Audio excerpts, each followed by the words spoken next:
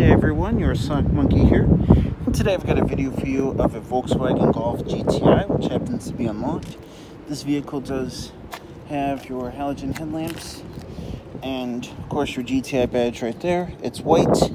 This is a 4-door with the panoramic roof. Windows in the vehicle. This is a used 2016 GTI SE with 36,000 miles. It does have intelligent entry. I'll take you on a quick tour inside. It does have leather seats with red stitching. Very nice leather seats. Are a lot nicer than the one I said when I drove at the auto show. It does have 36,666. Uh-oh. Tap for 3 blinks. Push down for more. Fender audio. Does have your panoramic roof right there. Thank you. Your switch to open it, light switches, multimedia, heated seats, air conditioning, your media right there, right ahead of your stick shift. Down below you have chrome pedals.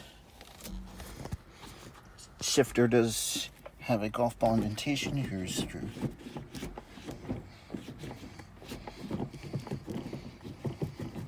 push button start.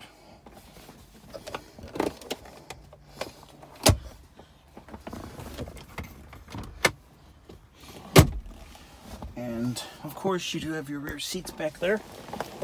GTI badge right here. Be very careful when I get out. I don't want to dent this Tiguan next to me. Rear seat. Typical Volkswagen fashion here, you just lift up here and it opens the rear hatch, which has floor mats and a rear shade, rear cover, wraparound tail lamps, and if you were to put the car in reverse with the car on, the backup camera would illuminate, but of course I don't have the keys, so I can't do that. Fuel door releasable right here, flips up and out of the way. So here's the front seats, and it's partial power. This lever here controls the front, and then you do have it's height adjustable. No idea what that is. Height adjustable, and then this controls the backrest.